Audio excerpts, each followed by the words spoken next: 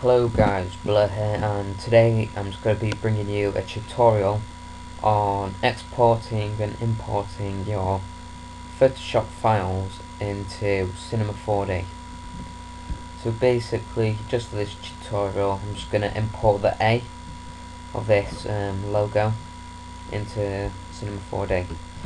So what you've got to do is obviously go around the letter you want with the pen tool. So I've done most of it already. Once you've done that, you go over to File, go down to Export, and then select Path to Illustrator. Then once you've done that, you select Work Paths, and then select OK.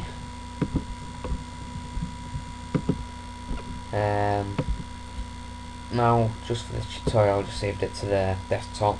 And now all you do from here, you just drag and drop onto the screen.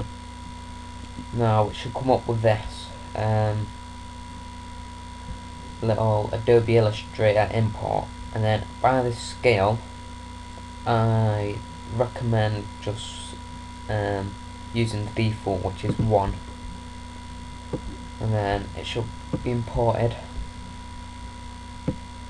And obviously it's not exactly what you want because it's just black lines.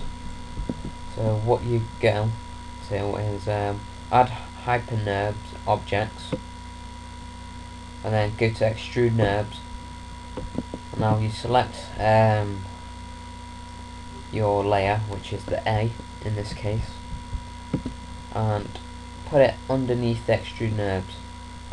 So by this you'll want to see the little arrow pointing down.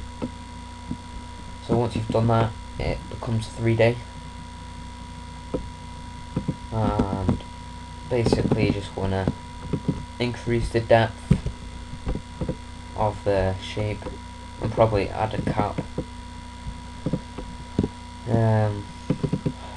Still quick thing, the radius of 2, and then there you are. It's just a quick way of importing your Photoshop files into Cinema4D. So that's it guys, I hope this tutorial helped you. As you probably are all aware, I am now a graphics director for YazursTV, and basically is a fantastic new network which is undergoing the contracts with YouTube.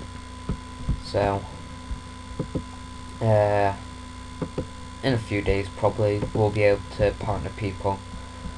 And also in the past few days I've been getting a lot of messages saying, how do I become a partner of YazursTV, or how do I become a director?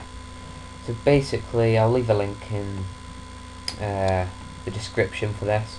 You want to go to their channel and maybe have a look at the channel comments for any updates, but I really recommend going to their website.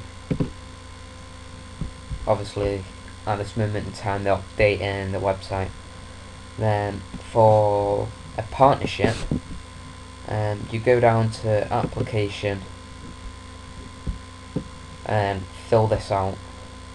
So obviously it's for anyone: gaming, music, video log, graphics, tutorials and others. So basically Yazers just like benefits you all.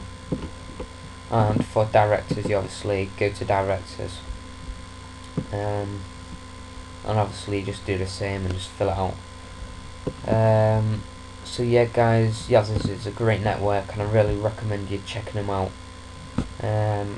So that's it guys, thanks for watching the video, hope it helped.